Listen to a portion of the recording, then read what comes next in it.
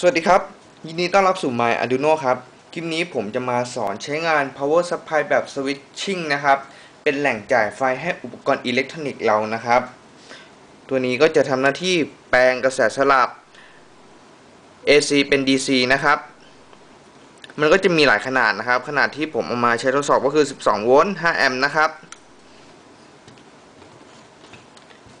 ฝั่งนี้ก็จะเป็นขาที่ใช้ในการต่อใช้งานนะครับจะเห็นว่ามันจะมีอยู่2ฝั่งนะครับฝั่ง LN นี่ก็คือเป็นฝั่งกระแสสลับนะครับให้เราเสียบกับเต้าปลั๊ก220โวลต์นะครับเราก็หาสายแบบนี้มานะครับเสร็จแล้วตัดออกมาเป็น2เส้นนะครับแล้วก็แยกออกมาเสียบช่อง L กับ N นะครับถ้าใครเป็นปลั๊ก3ข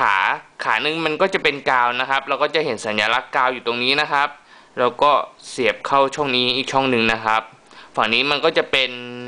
ของกระแสสลับนะครับ AC อันนี้ก็กาวของ AC นะครับเสร็จแล้วมันก็จะแปลงกระแสสลับเนี่ย220โวลต์เป็นไฟ DC ให้เรานะครับที่เห็นสัญลักษณ์ V ลบก็คือกาวของ DC นะครับ V บวกก็คือไฟเลี้ยงนะครับที่มันแปลงออกมาก็คือ12โวลต์5แอมป์นะครับตรงนี้มันก็จะมีหลอด LED นะครับแสดงสถานะการทำงานของ power supply นะครับแล้วก็มีตัวต้านทานปรับค่าได้นะครับใช้ปรับค่าแรงดันนะครับเราก็ลองเสียบดูนะครับ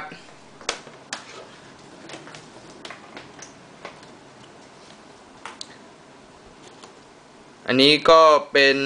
โวลต์มิเตอร์นะครับใช้วัดแรงดันนะครับจะเห็นว่าแรงดันที่ออกมาจะเป็น12โวลต์นะครับอันนี้ก็จะมีตัวต้านทานใช้ในการปรับค่าแรงดันได้นะครับ power supply ตัวนี้มีวงจรตัดไฟอัตโนมัตินะครับเมื่อมีการช็อตวงจรเกิดขึ้นนะครับเราสามารถนำมาใช้ทำเป็นอุปกรณ์จ่ายไฟให้อุปกรณ์อิเล็กทรอนิกส์เราได้นะครับลองนำไปศึกษาใช้งานดูนะครับขอบคุณครับ